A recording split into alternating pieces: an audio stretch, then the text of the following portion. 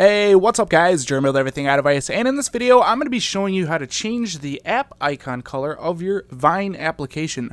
Now the reason why I'm doing this video is because so many people in Vine will like and revine, and then they'll comment with their favorite color, and supposedly that will make your app icon of Vine change to that color. That is not the case.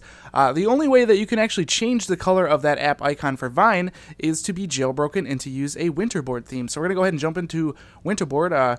This theme does come with a few options. It's specifically just for the Vine application. As you can see, I do have red selected. We're going to go ahead and switch it to the blue. Go ahead and back out and click on Respring. Wait for our device to respring, and then the app icon should hopefully be blue. If not, I might have to go into the app and actually like, revine, and comment with blue. We'll see. I just thought it was so funny how so many people fell for that.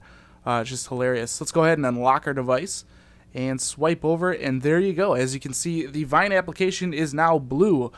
This is a very simple theme from Cydia. I'm going to show you guys how to get it. So now once you are in Cydia, all you have to do is go ahead and search for Vine Colors Icons. As you can see, this is a free download from the modmyi repo, and it just gives you various colors to change your Vine application. Collection of 7 colors: blue, gray, orange, pink, purple, red, and yellow. So if you guys do want to change your app icon and play games with people on the Vine app, this is the way you're going to do it. And that's going to be basically it for this video, guys. I hope you did enjoy this quick tutorial on how to change the color of the Vine application. If you did, definitely throw me that thumbs up. That does help me out tremendously here at the channel. And if you guys want to see more iOS 7 jailbreak tweak and theme coverage, be sure to click that subscribe button. This has been Jeremy, and I'll catch you guys in the next one. Later.